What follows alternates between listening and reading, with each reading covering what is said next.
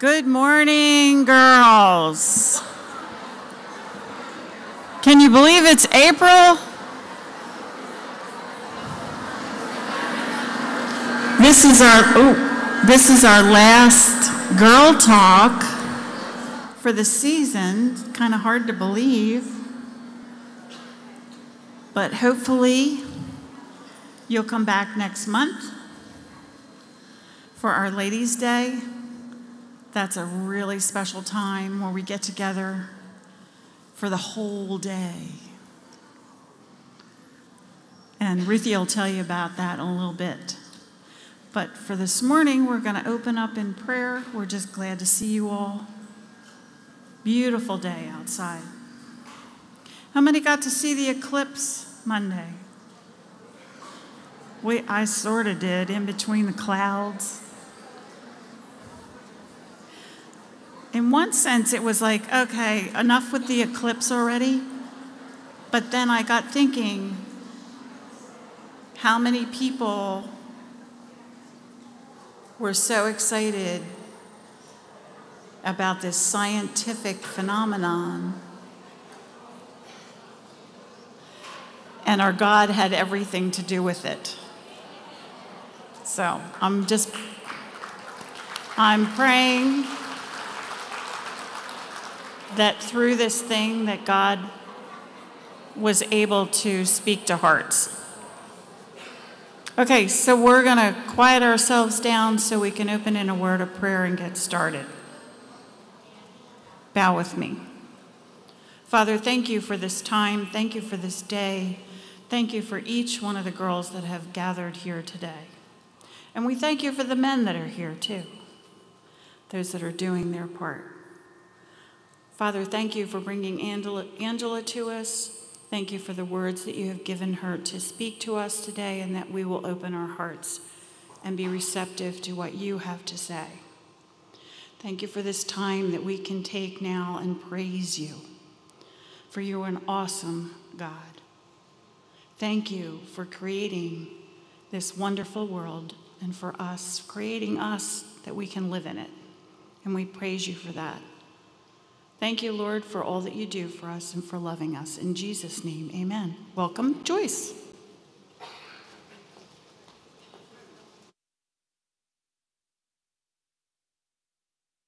Good morning. Do you ever open your Word of God and as you begin to read, say, Lord, speak to me through these words, so that it's not just another story or not just another lesson that we learn in our heads, but it becomes in our hearts.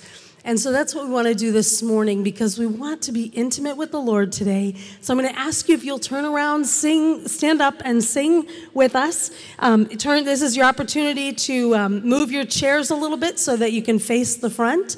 Stand up and get situated for the rest of our time together as we welcome the Lord to just speak to our hearts through his word today. We're seekers of his heart.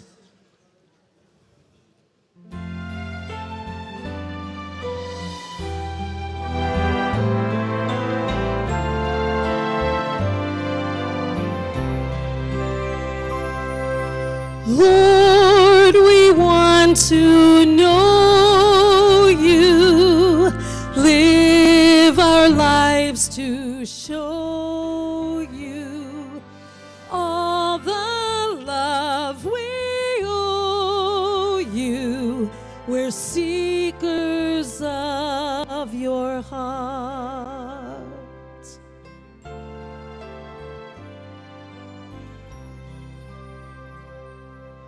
Lord, we want to know you, live our lives to show you all the love we owe you.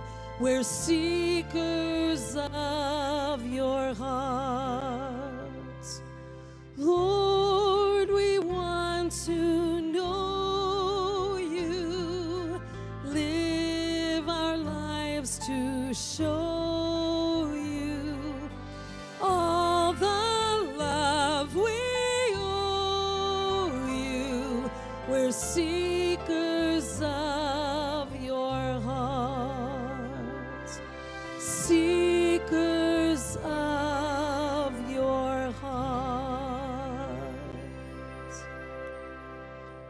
on. The Lord says that everyone who seeks him will find him if we seek him with all of our hearts.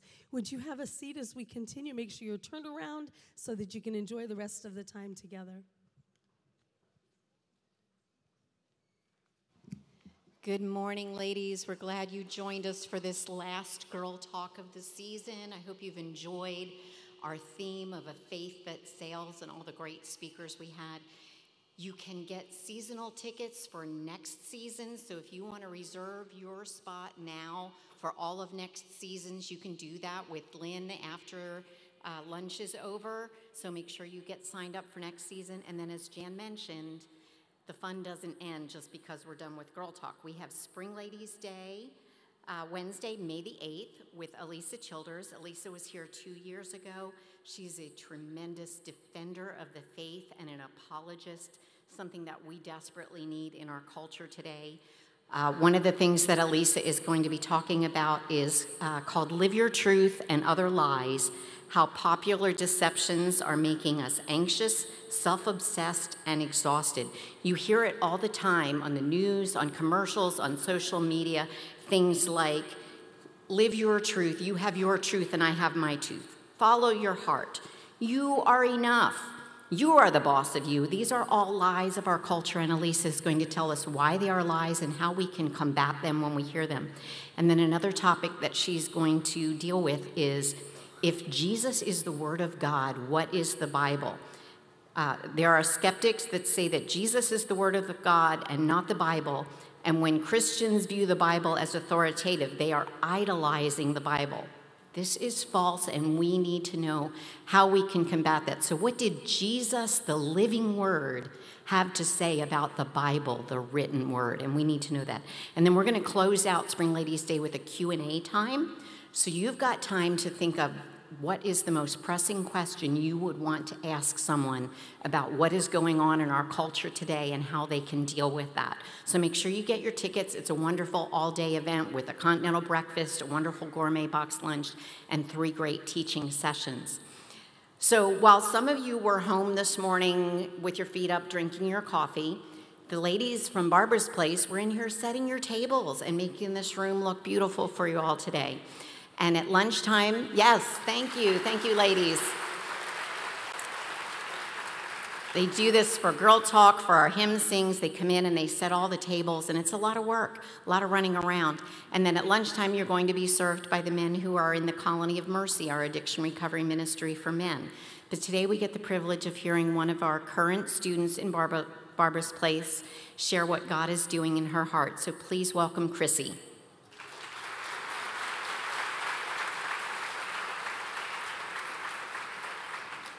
Good morning. Wine is a mocker, strong drink is raging, and whoever is deceived thereby is not wise. My name is Chrissy, and I'm a grateful Christian in recovery from alcohol. I'd like to share with you the turning points that shaped my story. I was born and raised in South Jersey to 2 loving parents. My childhood was happy. Our home was full of joy, love, and many great times. For a kid, it was simply enchanting. Because I was the baby in the family and my parents' only child, even my extended family doted on me. When I was 4 years old, my parents started attending and joined a Baptist church that had a school, which is where I spent my entire school career, kindergarten through 12th grade. Upon joining, my mom rededicated her life to the Lord, but my dad remained ambivalent about church. Safe to say I grew up in a carnal Christian household. My dad, a well-traveled career Navy man, drank alcohol daily and with his buddies at family cookouts and parties. He saw no harm in allowing me to try my first sip of beer around age 6 or 7. Me being Daddy's little girl, I wanted to do everything he did.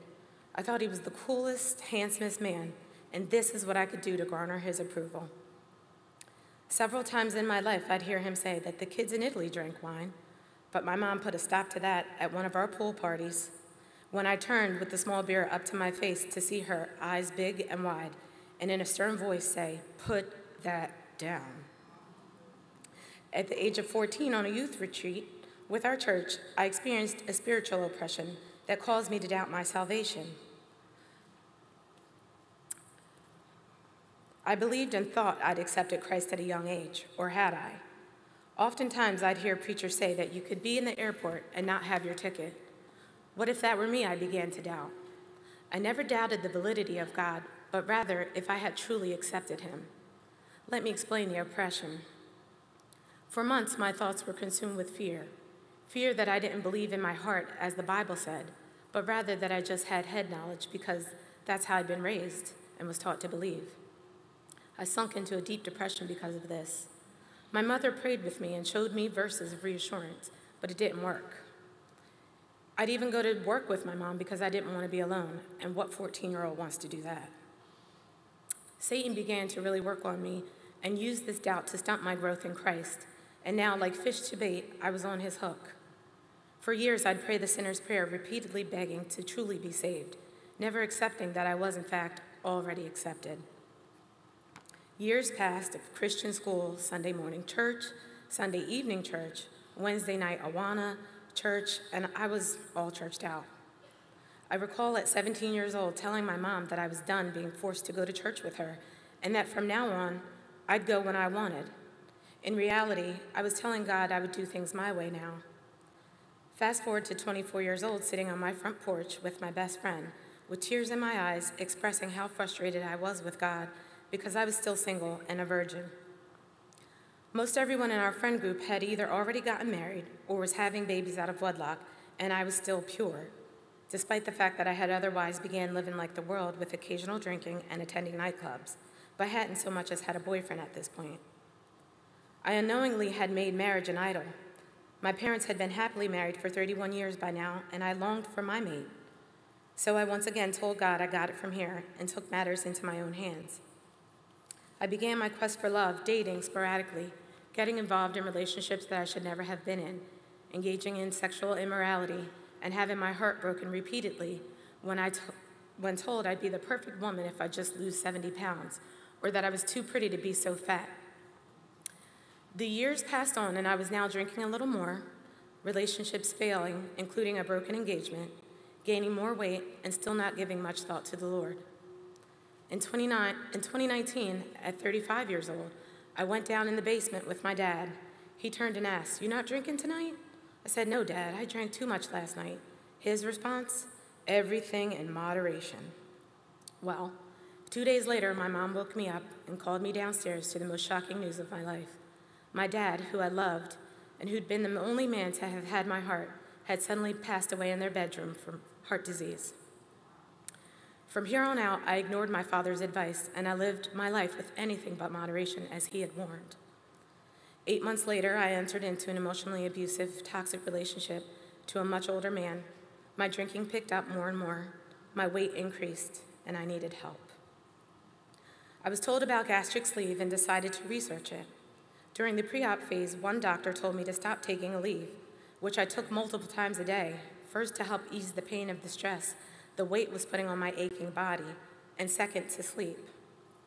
So I stopped the Aleve and was introduced to edibles, marijuana-infused candy or brownies. My weight soared all the way up to 314 pounds.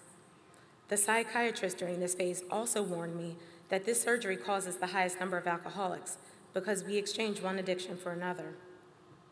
Unfazed and in slight disbelief, I went through with the surgery in 2021. I began to lose weight, and around the 50-pound weight loss mark, I decided the doctor clearly didn't know what she was talking about or it didn't pertain to me. Over the past 5 years since my dad passed, I've used alcohol as entertainment, distraction, and an escape.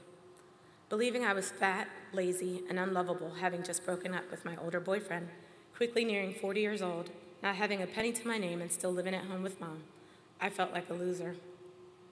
This past summer, my life really spiraled, and during this time, I experienced my greatest brokenness, drinking morning, noon, and night. My drinking had gone from use to abuse to dependence. One night, high on an edible and unintentionally watching a movie about the end times, I went to the bathroom and cried to the Lord, "I can't keep living like this. Change me. I know I'm wrong." And God met me there deep in my mess.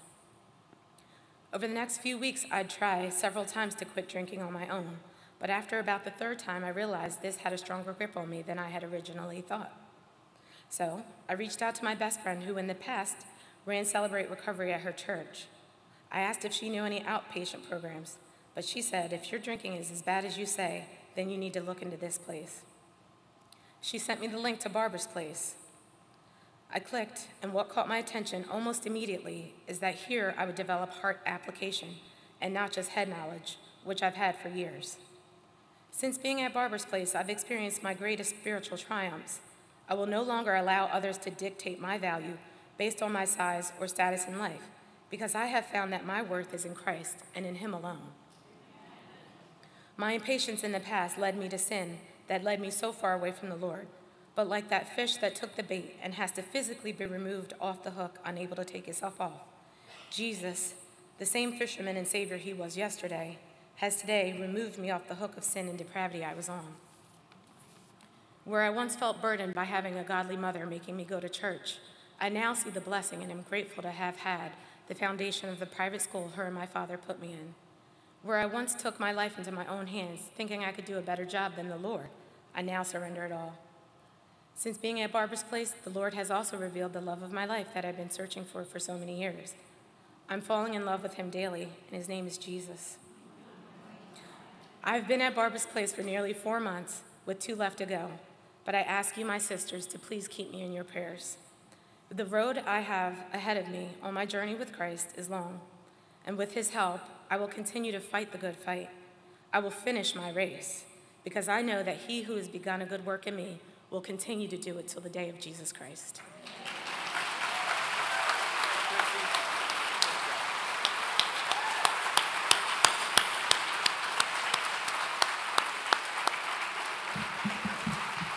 Wow, praise the Lord. Thank you, Chrissy. It does take a lot to stand up here and share how God is working in someone's life. So I commend you, Chrissy. Thank you for sharing, and praise God for the work He's doing. Amen. You know, this very day is a day that we are able to serve the men in the program and the women in Barbara's Place.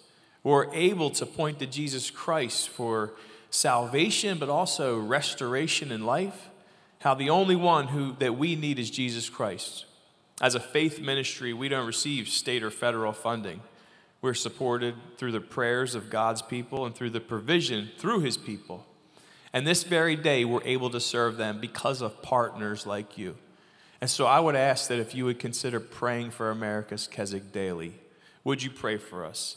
And today we're going to take an offering on the tables. You'll see a clear envelope. Inside there are the yellow envelopes. Would you consider a love gift today so that we can continue to serve the women in Barbara's Place, the men in the colony, and serve the Lord the way that God has called us to? Thank you so much. And it's my privilege to introduce my coworker, Mr. David Harris. Would you make him welcome? Thank you so much. Thank you so much. Thank you so much. I was just thinking about what to share in reference to the name of this song is He Will Carry You. And I was thinking about that, in Isaiah 46:6 talks about when we feel like we have no strength in us, God becomes our strength and carries us through. Let this Bible verse remind you that you don't have to go through it alone. He is with us. He will fight for us. He will carry us through.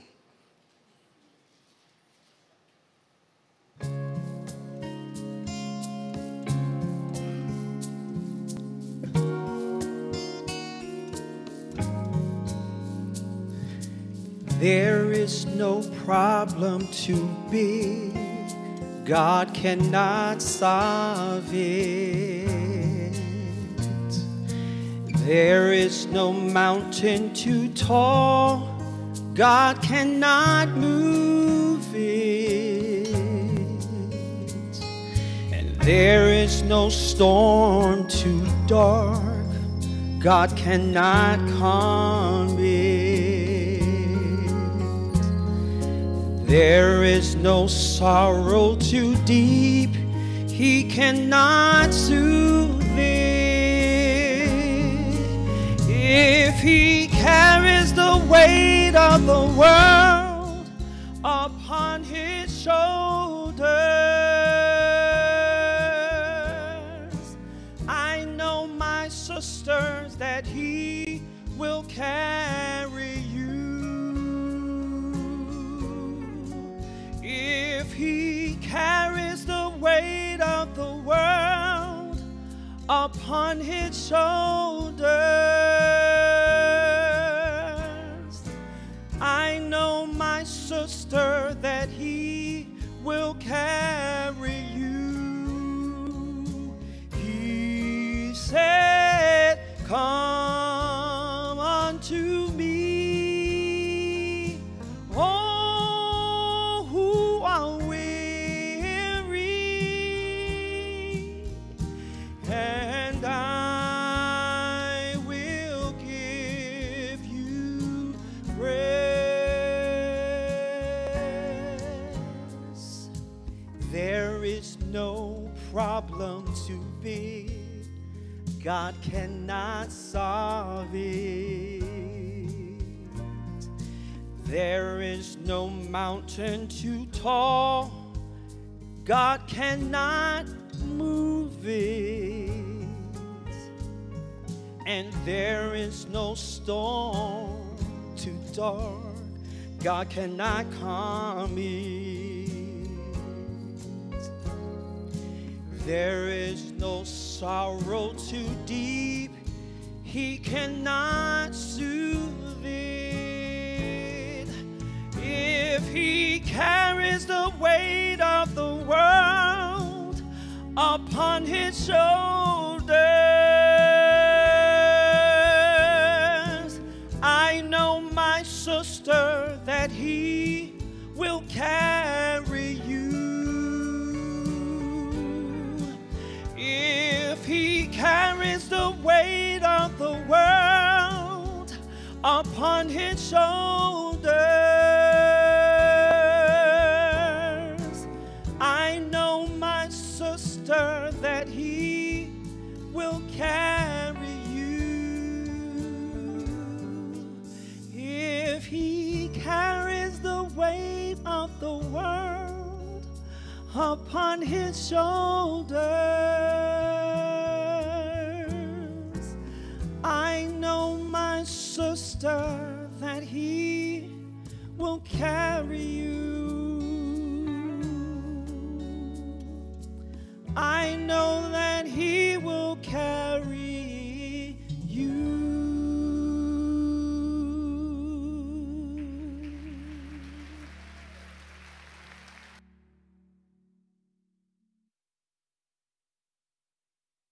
Thank you, David, for that reminder, a beautiful reminder of God's faithfulness. Faithful through the ages. That's what we've been studying this year.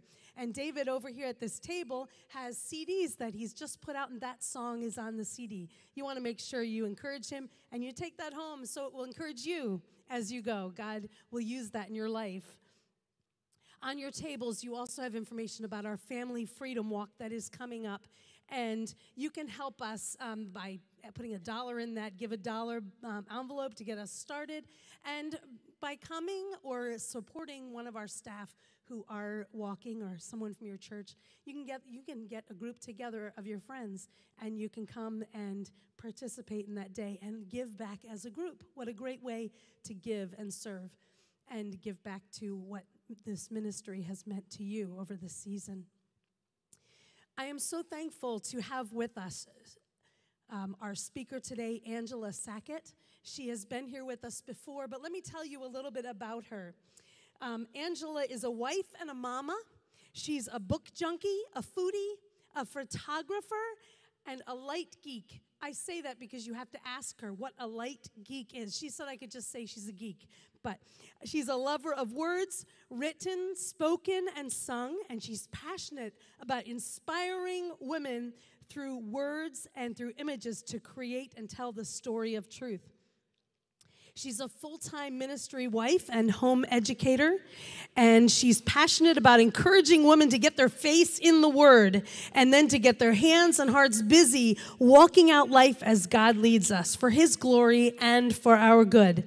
She writes and speaks about food as a vehicle for truth. She teaches and mentors women in parenting and becoming more attentive students of the Bible.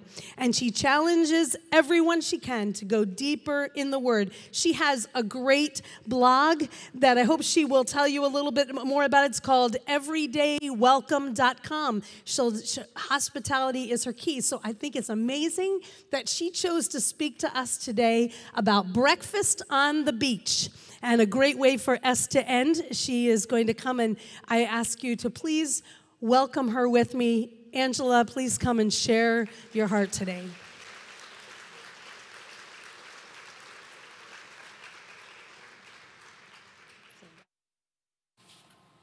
So a light geek, she asked me that right before she came up. Thanks, Joyce.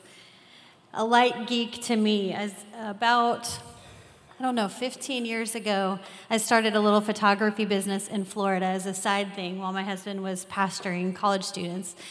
And it grew to eventually, for a while, become our family's full-time business. And I love watching the way God lights up the world. I tell the story about driving down the road one day, and my oldest was probably 10 or 11. And he said, "Mama, look at the way the sun is coming through those clouds and kissing the trees." And I'm like, yes! There's something magical about the way that God uses light in our life. So that's what Light Geek means. I'm going to pray, and then we'll dive in.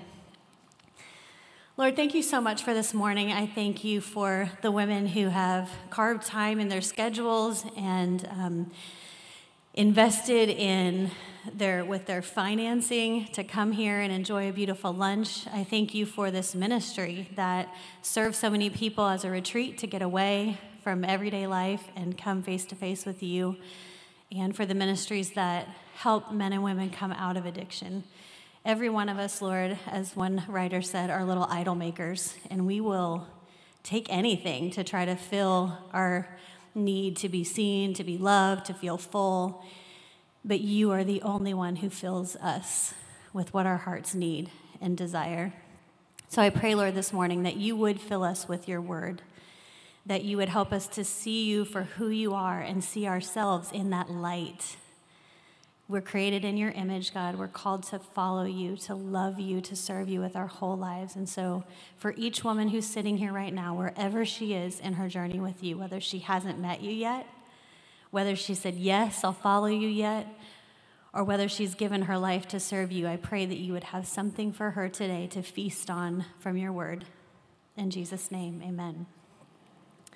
So my husband and I, just a little bit of background. For 6 years, we were able to serve here in New Jersey at Harvey Cedars Bible Conference on Long Beach Island. And so about 3 years ago, actually this week, I think, we received a call to move to a little tiny town in Virginia called Wise. And actually, there's a sweet sister here this morning who grew up in that same town. That was a cool find to get to meet her. But we are now serving at a camp called Camp Bethel. It was founded in 1939. There's literally no place I can walk into in town and mention the name of the camp that somebody doesn't say, "Oh my goodness, I memorized 100 Bible verses so I could go there for free one summer. That's where I came to meet Jesus." Yeah, memorized 100 Bible verses. It's convicting. So it's been really precious to come there. However, it's also a town where everybody knows everybody. Everybody's related to everybody. And often, historically, outsiders are looked at with suspicion and caution. And yet God has been very kind to my husband and I. The camp several years ago went through a hard fall, a moral downfall that really honestly divided an entire town. And we met many people within the first few weeks there who said, "I'm never going back there," because they saw the weakness of man and the damage that it can cause. And yet in the 3 years that we've been there, we've watched God raise up people in the community who are praying, who are giving of their time. We have people that work full-time jobs and still show up 6 days a week and come and help us with broken toilets and bats and spiders and chinking in logs. Ask me about that. And God is doing really good things. So that's where I come to you from today. I'm very grateful to be here. And we're going to dig into a couple of passages this morning. For me, it is now a really great privilege to be on the shore. And when Joyce asked what I want to talk about, I didn't have to blink an eye because this is one of my favorite passages in Scripture. So if you have your Bibles or your Bibles on your phones, flip them open to John 21. We're going to read a chunk together this morning. If we were sitting around the tables in smaller groups, I'd say, hey, take turns reading out loud. But since y'all don't have mics, I'll read for us today. But stick with me. We're going to read verses 1 to 21. So this is after Jesus has died, he's been resurrected, and he's going to make an appearance to a group of people who are very special to him. Right before this, we see John writing in the book his purpose of this book, and I'm going to touch on that a little bit later, but if you're somebody like me who's a word nerd, you can sneak and go back and look at the verse right before chapter 21 starts and see where we're going to go at the end of today. After this, Jesus revealed himself again to the disciples by the Sea of Tiberias, and he revealed himself in this way. Simon Peter, Thomas, called the twin, Nathanael of Cana in Galilee, the sons of Zebedee, and 2 others of his disciples were together. Simon Peter said to them, I'm going fishing. They said to him, we will go with you. They went out and got into the boat, and that night they caught nothing. Just as day was breaking, Jesus stood on the shore, yet the disciples did not know that it was Jesus. Jesus said to them, children, or another version says, hey guys, hey kids, brothers, do you have any fish? They answered him, no. He said to them, cast the net on the right side of the boat and you will find some. So they cast it, and now they were not able to haul it in because of the quantity of fish. That disciple whom Jesus loved, therefore, said to Peter, it is the Lord. When Simon Peter heard that it was the Lord, he put on his outer garment, for he had stripped for work, and he threw himself into the sea. The other disciples came in the boat, dragging the net full of fish, for they were not far from land, but about 100 yards off. When they got out on land, they saw a charcoal fire in place, with fish laid on it and bread. I love, by the way, that we have a fire this morning, almost like they knew.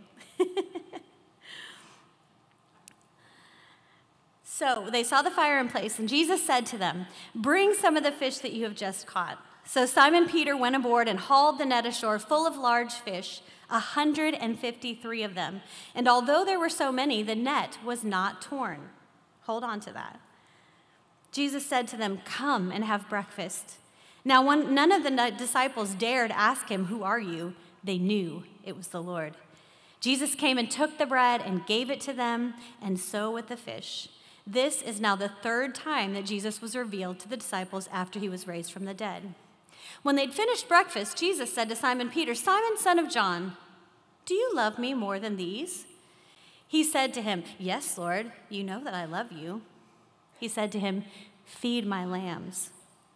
He said to him a second time, Simon, son of John, do you love me? He said to him, yes, Lord, you know that I love you. Jesus said to him, tend my sheep. And then Jesus said to him a 3rd time, Simon, son of John, do you love me? Peter was grieved because he said to him the 3rd time, do you love me? And he said to him, Lord, you know everything. You know that I love you. Jesus said to him, feed my sheep. Truly, truly, I say to you, when you were young, you used to dress yourself and walk wherever you wanted. But when you are old, you will stretch out your hands and another will dress you and carry you where you do not want to go. This he said to show by what kind of death he was to glorify God. And after saying this, he said to him, follow me. So Jesus has died and he's been resurrected. And for those of you who have studied the Bible for very long, there's a scene that's happening here that you may have seen elsewhere before. And we're going to read that in just a little while. But it's familiar. It's happened before. It's not the first time there have been some guys in a boat and a strange man comes up to them and says, hey, do it a different way. There's a charcoal fire. Interestingly, there's a charcoal fire mentioned twice in Scripture regarding Jesus, and we're going to talk about the other one soon. And there's a boat with nets and failures to catch and some strange instructions. Well, a couple of things that I want us to note about this story this morning. First of all, it's an intimate scene. These guys are alone. It's early in the morning. They've lost their teacher, their Lord, the one they loved and gave their lives to and followed. And then he was raised again, and everything's kind of up in the air, and they're not really sure what's all going on. And then he calls them children, or another translation for the word here used in Greek is boys. It's a term of affection, of endearment. And still, they don't quite get it when he calls out to them in the boat. Another thing I want you guys to note is that Jesus is already there ahead of them. He's waiting with a meal prepared to meet them. He's not surprised that they're there. He has everything that they need for this meal. He's already cooked fish and he's already got bread. They don't have to provide anything themselves, but he invites them to join in the provision. He says to them, hey, bring those fish that you caught. Let's cook those up too and let's have breakfast together. He tells them to try it his way. These are professional fishermen. They've done this with their lives. They know what they're doing, and yet all night they've caught nothing. And he says, try it a new way. Again, this might sound familiar to you. There's another story in Scripture that sounds a little bit like this. There's no missing the fact that he is at work. He's the God of the universe. He's the one who made those 153 fish that Scripture so interestingly tells us. And he's the one who made the fishermen that he says, try it my way. Some authors say that the reason that 153 is mentioned, not that the number itself is significant, but we need to see that it's tangible, that God is the master, and that every detail matters to him, and it's miraculous. And we see this too. John knows at this point, as soon as this little miracle happens, he knows who it is. It's the master. He calls him that. And he knows because God is providing for him. Jesus is providing for him. That's how they recognize him. John 10:27 says, my sheep hear my voice, and I know them, and they follow me. This word know and this word follow are pretty significant, and we're going to get to those too. The word that Peter calls Jesus when he goes jumping out of that boat is kurios. It means Lord and master. He's saying, you're the boss of me. If that's what you want me to do, I'm all in. And he jumps into the water. A couple of other things here. When Scripture tells us here that Jesus has prepared bread for them, the word is artos. And this word bread is the same word that Jesus used in John 6:33 when he tells the listeners that he is the bread of life, that God has used Jesus to provide everything that we as human beings need to be filled spiritually and also physically. In Mark 14:22, at the Last Supper, we see while they were eating, Jesus took some bread, and after a blessing, he broke it and gave it to them and said, take it, this is my body. Not only does God provide the things that we think we need, provisions, but he provides himself, and he is our provision. And I want to start with that this morning. Chrissy, wherever you are, if you're still in here, thank you for sharing your testimony, girl. I wrote your name on my hand. Because what I appreciated is that you addressed that need that every one of us has. We want to be loved, we want to be filled, and we will go after anything to get it, right? And I'll get in your business a little bit. A friend told me a few years ago, don't say you're sorry when you get in their business, because we all need it. So I'm in my business too when I say, be thinking right now as you're sitting here, what are those things that you go to fill the hole in your heart? When you're spiritually hungry and you think, oh, I'll eat this, or I'll drink this, or I'll watch this, or I'll listen to that, and maybe I'll feel a little bit less lonely. I'll feel a little bit less hungry. I'll feel a little bit less sad. Whatever those things are, let them go. Because Jesus is not only our provider, he is our provision for everything we need. So Peter throws on his clothes and he goes running to Jesus in the water. I always thought that was kind of funny. It says he was stripped down for work. He's putting on his clothes to jump in the lake and go after Jesus. The Greek word here, I love this so much. When it says he jumps into the water, it's ballo, and it means like a missile. I don't think they had missiles back then, but he's out of there. He is going for Jesus. I have some really sweet friends here that I haven't seen in at least a year, and I was telling some of them when I went running to hug them, I'm praying I don't break any bones because oh, I just wanted to get my arms around them and love them. Do we love Jesus like that? Do we go running after him like a missile, forsaking all those other little things that we might try to fill ourselves with? He was stripped for work. He was bare, clean in order to do what he needed to do. There's another place where this kind of concept is used that hit me a couple of weeks ago. I'm studying the book of Colossians with some local ladies in Wise, where I live. And we got to chapter 3, and it's the first 2 chapters of Colossians. Paul spends building a foundation for what our faith is, what it means to be saved, what it means to be a child of God in Jesus. And then starting in chapter 3, he starts to apply those to how does that look in our everyday lives. Girls, I had to teach last week to a group of women about submitting to your husband. It was hard. But it's all about what are the things that we do in our lives where we say, I will lay down my will, I will lay down my rights and what I think I deserve in order to follow, there's that word again, what Jesus says to do. And it says in Colossians 3, casting off, it lists all of these sins, and it says, cast them off, and then put on these deeds, these acts of righteousness. And when I went digging into these words, I told you I'm a word nerd, I found this really cool thing about the word cast off. It literally means like rip it off and throw it away. Now, we haven't eaten lunch yet, so I'm going to tell you a story that's kind of gross. But it gave me a vision of what I thought this might look like. When we first moved to Wise, Virginia, the camp that we're at has, I've been told, the largest collection in this part of America of restored log cabins that have literally been brought from other places piece by piece, like Lincoln logs. They have numbers carved in them, put back together. And we have a tent camping site, which we have not had a chance to get our hands on yet. And we have an RV site. And we have these volunteers who come in the summer, and actually I think Keswick has Sowers Ministry. These are these cool people who RV, and they will go and stay at camps and Christian colleges, and they'll serve and stay there for like a month at a time. So we had this couple, older couple, who's been coming for years, and an inspector came from the town. Now, we're learning all kinds of things we did not have to learn when we served at Harvey Cedars with a full staff of people. Did I mention my husband's the only staff person at this camp? So he gets a call from the inspector who's there from the town. He says, I've got to inspect the RV hookups. And my husband's like, well, I can't come right now, but go ahead and do what you need to do and then let me know how it happens.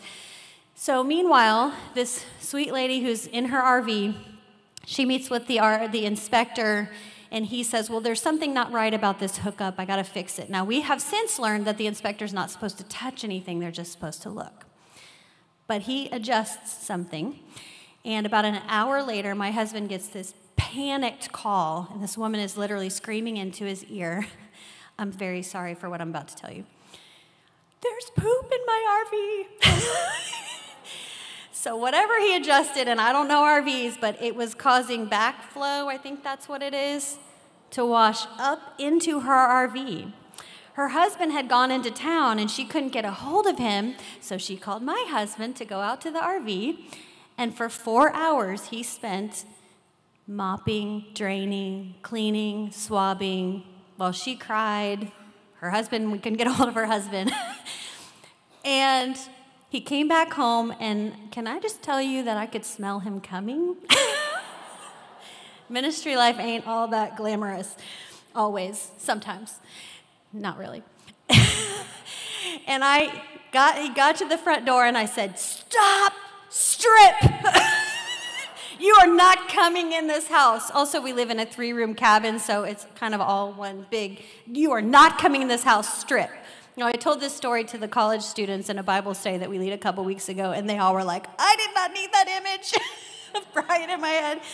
But that's the image I think of when it talks about stripping off the old, stripping off what is not becoming, what is stinky, what is gross, what is nasty. Praise God, my husband does those dirty things because I'm not called to that. But then Scripture says in Colossians 3 to put on these things, these acts of love, of righteousness, being humble, being forgiving, being patient, being steadfast. And the description of the word there that's used to put on has this imagery of donning royal robes. The other image is donning a robe, something that's really comfortable. And so what I take away from that is God is calling us who are in Christ, those who are sons and daughters of God through Jesus, through our faith in him, our trust in him, to throw off, to rip off, to take off what is nasty, what is not becoming to who we are as women of God, and to settle in to the robes of who we are called to be. And that is played out in our everyday lives in the things that we do, in the acts of reflecting Jesus. Now, that's not how we earn God's love. That's not how we make ourselves worthy of being called daughters of the King. It's our response in love to him. And let's see how that plays out with Peter here, with Jesus. So there's an interesting section here. God has fed the disciples. He has led the disciples. He has taught the disciples in the form of Jesus, the third person of the Godhead. They followed him. They heard him speak time and time again. They watched him perform miracles. They ate with him. They slept with him. There was a sweet intimacy in that relationship. And you'd think they should have known him well enough after all that time together that it was a no-brainer to follow him with their whole lives. But like us, they didn't quite get it. And they struggled still to find their own way. So in this passage, you'll notice 3 times Jesus says to Peter, "Do you love me? Do you love me? Do you love me?" And to read it, it almost sounds like Peter gets kind of exasperated. "Yes, Lord, you know everything. You know that I love you." There's a number 3 here. Anybody else think of another 3 connected to Peter? Denial. 3 times. Jesus told Peter, by the way, beforehand, "You're going to deny me 3 times. Peter said, "No way, I would never deny you. I love you more than anything." But he did 3 times. And 3 times, Jesus asks Peter here after the fact, "Do you love me?" It's almost as if Jesus is giving him 3 times to make right what was broken. Not that Peter can make it right, but that the God who knew the mistake, the sin that he would make in the first place, the betrayal, is giving him that opportunity to be reconciled to him. So there's a sermon from Spurgeon that had 3 points that I really loved. Spurgeon says this: there's a question, there's an answer, and there's a proof. And I'll quickly go over those. Jesus asks these questions, this same question 3 times of Peter. The bottom line is Jesus already knows the answer. And Peter even says that. He says, "Lord, you know everything about the universe. You know I love you." But he wants Peter to think it over. And I think sometimes as women, we get so busy going through life, doing all the things, taking care of our kids and our grandkids, and doing the things we do at church and showing up at awesome lunches, that we don't stop and really mull over, where is my heart? What is the condition of my heart? Do I love him? Jesus gives him the opportunity to mull it over. One author says this, Spurgeon, "It is well, especially after a foul sin, that the Christian should well probe the wound. It is right that he should examine himself, for sin gives grave cause for suspicion, and it would be wrong for a Christian to live an hour with a suspicion concerning his spiritual estate unless he occupy that hour in examination of himself." We should be asking ourselves those questions. What is the state of my heart? What am I craving and going after? Or am I fully, completely, "Yes, Jesus, I love you"? The answer, Peter is humbled. He's gone from being the big guy who jumped in and went all in and said, "No, Lord, I would never betray you," to saying, "Yes, I love you, you know."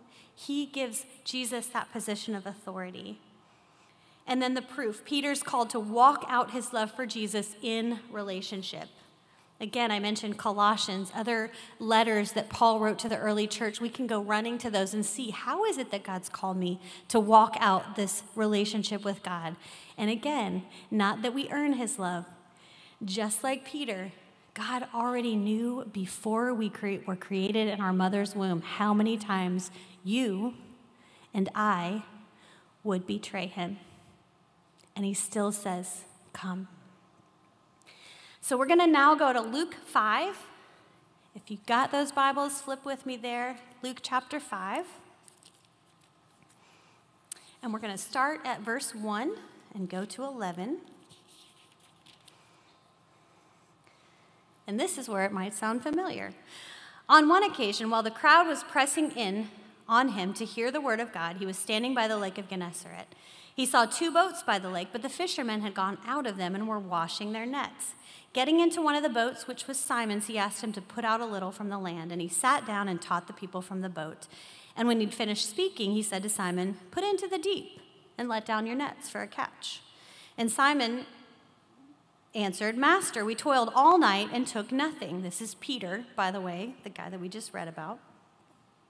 "Master, we toiled all night and took nothing, but at your word I will let down the nets." And when he had done this, they enclosed a large number of fish, and their nets were breaking. They signaled to their partners in the other boat to come and help them, and they came and filled both the boats, so they began to sink. But when Simon Peter saw it, he fell down at Jesus' knees, saying, "Depart from me, for I am a sinful man, O Lord." For he and all who were with him were astonished at the catch of fish they had taken. And so also were James and John, sons of Zebedee, who were partners with Simon. And Jesus said to Simon, "Do not be afraid. From now on you will be catching men." And when they had brought their boats to land, they left everything and did what? Followed him. So this is their first calling. How cool is the Bible that we have these stories that weave together? I was telling someone the other day, I feel like, did anybody else read those Choose Your Own Adventure books when you were a kid? Those were nobody? Oh, okay, good. Go find them if they still exist. They're the coolest thing ever. You got to pick the ending. And I said, the Bible is like that, except God chooses the adventure and we get to go along for the ride. It's so cool. So all night again, the same idea. They were fishing all night, trying to do it their own way, and Jesus, the God of the universe, comes and says, "Hey, try it my way." Now, there's something interesting that's different in this story that I noticed when I was studying. The boats we read here are sinking. The nets are breaking. Flash forward to after they've spent time walking with Jesus, watching him do what he does, changing their lives. And their nets and their boats didn't sink and break in that first story that we read. I just wonder, is it possible that God has expanded their understanding and their hearts enough that they can kind of start to hold on to his greatness and his goodness? We are never going to fully grasp that before we're face to face with him, but man, my prayer is that I will increasingly get what Jesus has done in my life. John 13:30-38, we read the story of Peter's denial. Again, there's a charcoal fire in that story. I found it's only mentioned 2 places in Scripture that there's a fire with Jesus. And if you ever want some cool reading, go read about what some authors have said about the significance of that. One of the thoughts is it's symbolic of him burning away those things, kind of like the story of my husband and the nasty, stinky clothes that are not befitting who we are. Here's the cool takeaway. Jesus knows what's going to happen, and he offers redemption anyway. He looked Peter in the eyes, and he said, "You will betray me. And after you've done this, and after you have been reconciled to me, you will follow me, and you will lead and bless others." Sisters, for every woman in this room, I don't care if you're 30 or 75 or 85, the Lord knew before he made you how many times you would mess up as a mom, as a wife, as a friend, as a coworker. And as Spurgeon says, it's good for us to think about that stuff, but here's why: not to wallow in it, to glory in God's grace toward us. That not only does he come to us and say, "I forgive you," but come after me and let's do things to point to my glory and to bring others to me.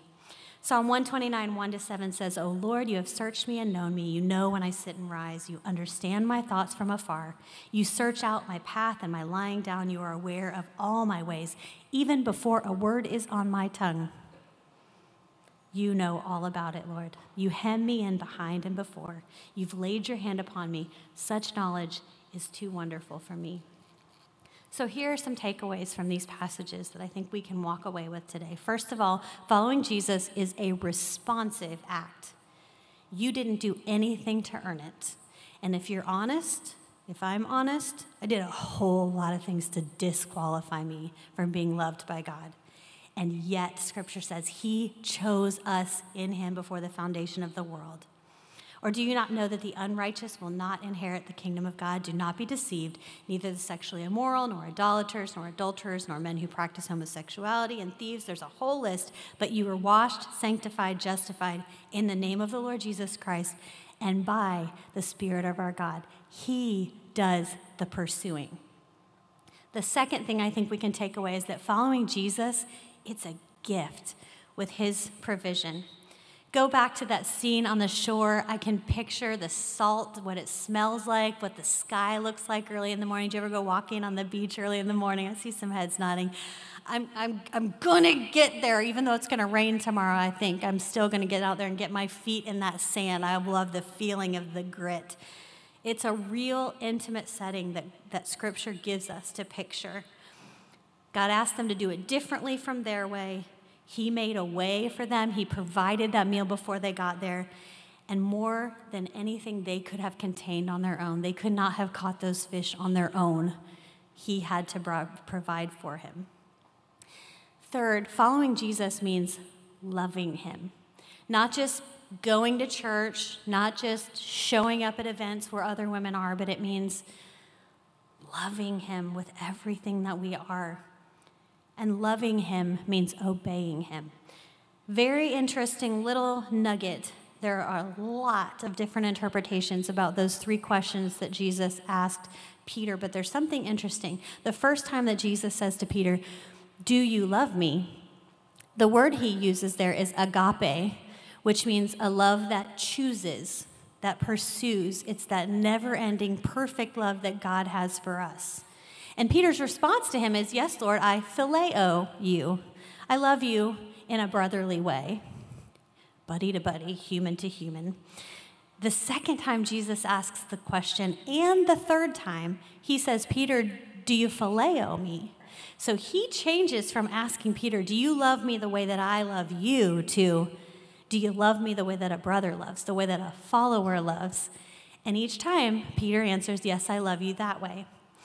Now, again, there are a lot of scholars a lot smarter than me who have gone into long diatribes about what that means, but I'll tell you what I hear there is Jesus knows that my capability of loving is about this big, and he still says, "I love you this big."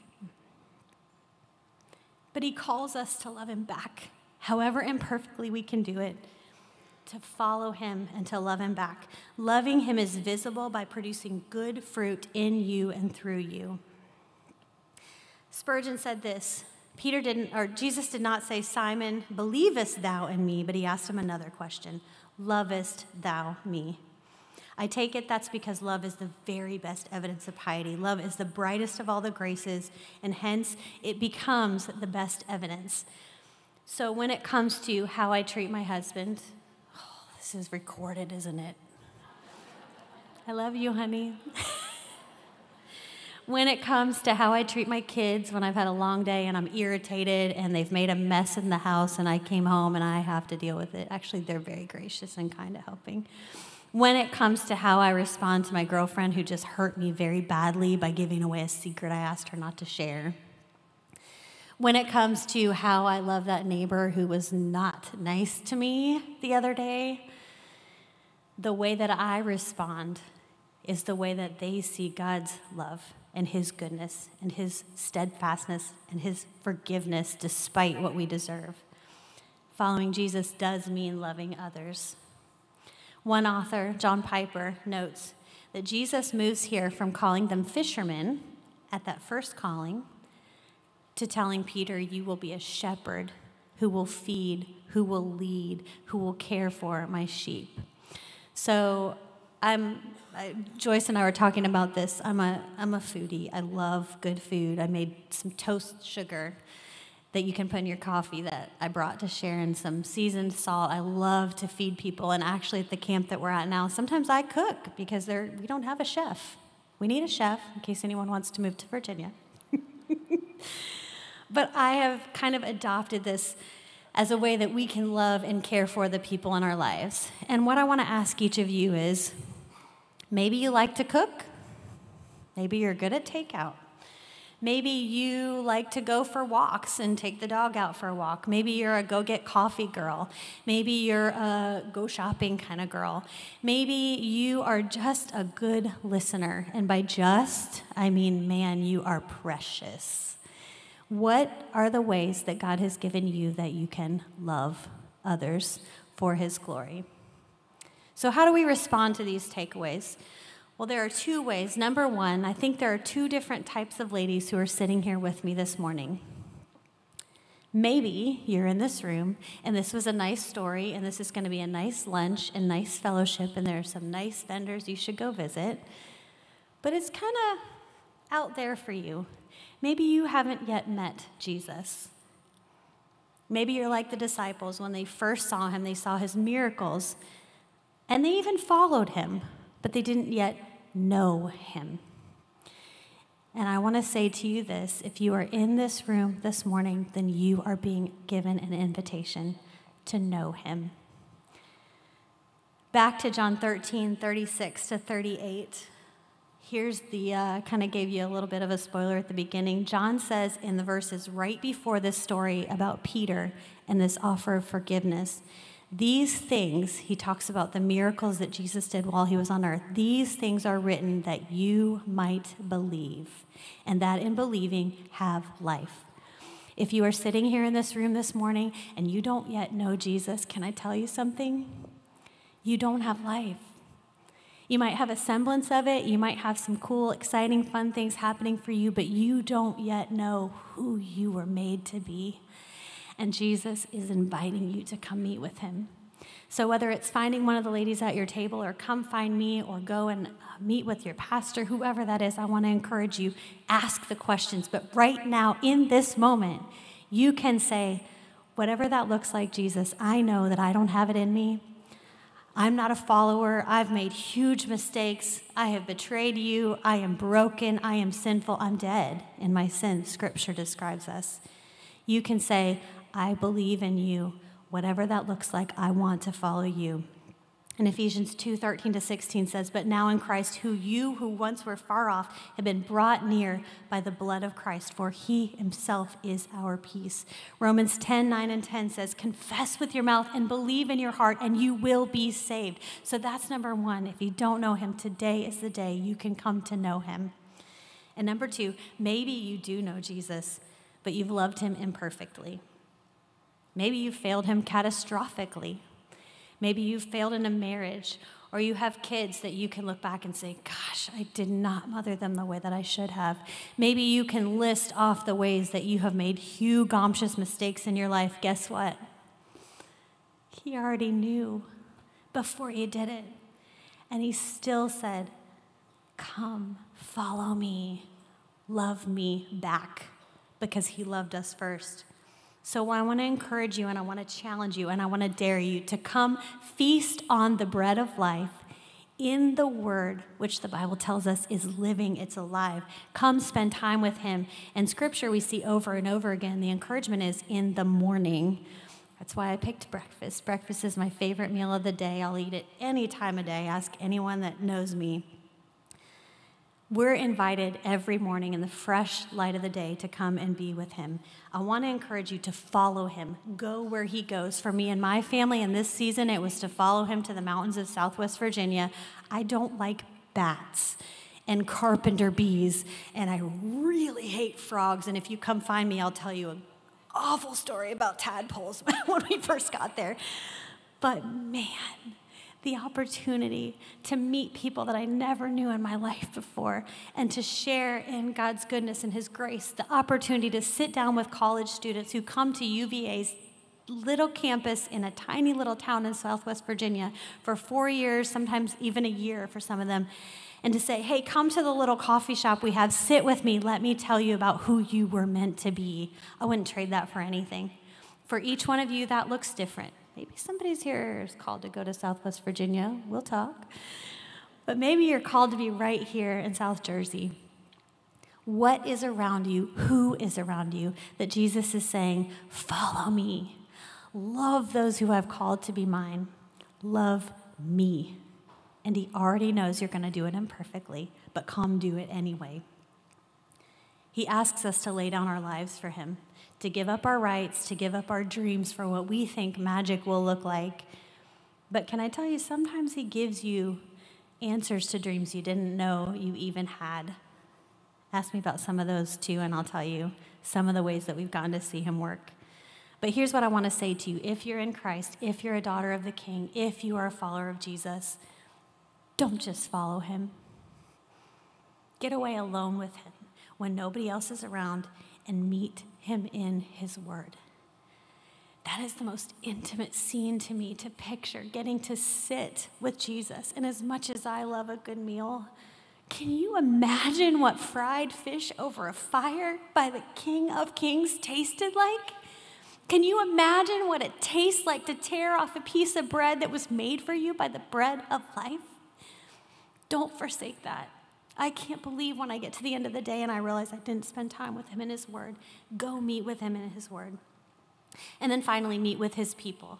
If you're not in a church, you need to get in a church. If you're not in a Bible study, get in one, because you need to sit with sisters. And this is for you too. If you're in this room and you just this morning are saying, yes, I want to follow Jesus, go find some other women who will get in his word with you and study to know him more. With everything that you have, prayerfully seek to reflect him in your earthly relationships and ask him, who doesn't know you, that I need to shine your glory. One very quick story and I'm done. A few years ago, I was doing it's called a Whole30. It's a kind of a 30-day elimination diet to kind of figure out what works with your body and what doesn't. I'm not promoting this organization for a lot of reasons, but it was a great journey for me for 30 days. And part of that was I spent some time in the Word asking God, show me where are the areas where I have an unhealthy relationship with food. Because honestly, it was an idol for me. And I opened up my Bible and I read this story about John 21. And I flashed back to the year that my dad got married to my stepmom, and her family invited my sister and I to a cabin on a lake. And my new step-grandpa invited me to go fishing for crappie. I think I'm saying it right. We had to get up at 4 a.m. and go out on the pontoon boat, and I was the only girl, and I wasn't raised living with my dad, so this was very foreign to me.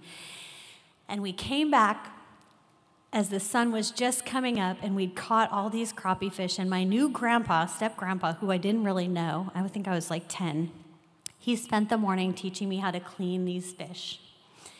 And as I was reading this story in John 21, I flashed back to that day when this new grandpa that I barely knew as this very unsettled young girl whose parents were recently divorced, my dad was remarried, and I could smell butter-flavored Crisco in the kitchen as my new step-grandma would take the fish we cleaned and she would fry it. And I called my dad and I said, Dad, Jesus made breakfast for the disciples and he made them fish over a fire. And it was his way of saying, I love you. And I had that same moment with new grandparents that didn't even know me. That's my invitation to you today. Get away with Jesus. Get away from everything that distracts you. Get your face in his word until the ink stains your cheeks and then go back for more. I stole that from somebody else. Come and meet with Jesus as you feast on his word, and then take the ways he has lavishly saved and fed you and share it with the world. Love God, love people, and celebrate the home that you're in the reflection of the home that we are going to someday. And man, I hope we get to be neighbors. Thank you.